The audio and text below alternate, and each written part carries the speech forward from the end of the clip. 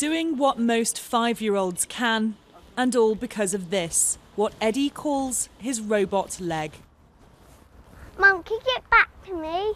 He was diagnosed with a rare form of bone cancer. His parents had to make the difficult decision to have his leg amputated to save his life. Yeah.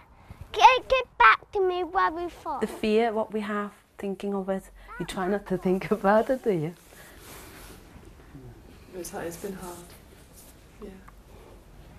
Because I think you don't try to think, you want to always think positive, but I think we're hoping that we have not put him through all for this for nothing. Because, as you know, I don't want to be defeated by it. Are you ready to stand up then?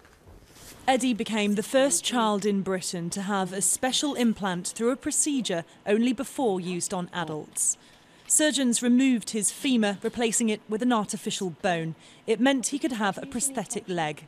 So this is his hip joint, and this is the area where the muscles have been tied on to the end of this metal prosthesis. Doctors believe the technique could be extended to other children who've lost limbs. So children in a similar scenario, where we can preserve the muscles but have to sacrifice the bone, can use the same sort of implant.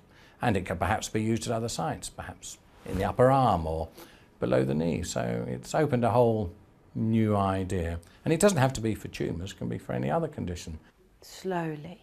There's a high possibility Eddie's cancer will return. But for the boy who's had 45 chemotherapy sessions, his parents hope his ultimate example to others will be beating the disease completely and walking away.